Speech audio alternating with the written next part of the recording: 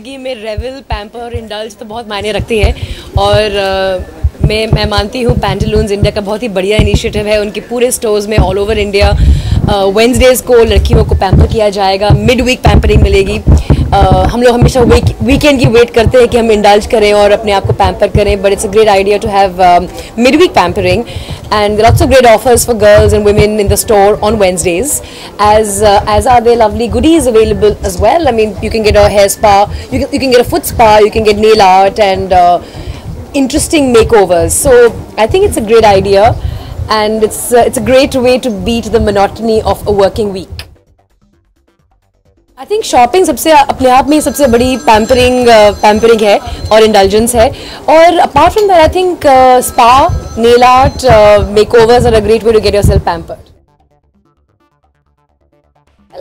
My style statement is linked to just being comfortable and feeling confident in what I wear. I don't follow trends blindly. I wear things that I think flatter me, and that's what's most important.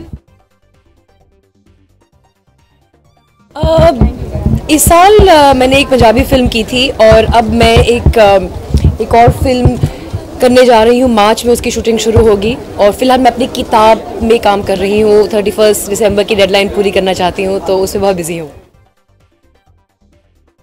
Personal style, effortless style, तो I think I would have to से अर्जुन रामपाल, जिनको मतलब लगता है कि वो उन्हें कुछ एफर्ट नहीं डाला है, अपने आप ही मतलब भगवान उनको ऐसे बनाया है। Well, firstly, come here, revel, indulge and pamper yourself. And two, if you can't do that, if you're male, then just make sure you take care of the woman in your life, because that's really important. Respect women, and if you can't be one and pamper yourself, then the least you can do is pamper the woman in your life. क्यों नहीं? I think एक natural progression है सबके लिए industry का। जब आप इतनी देर से हिस्सा है तो क्यों नहीं उसके अलावा, एक्टिंग के अलावा भी कुछ और किया जाए, तो मौका आने पर ज़रूर।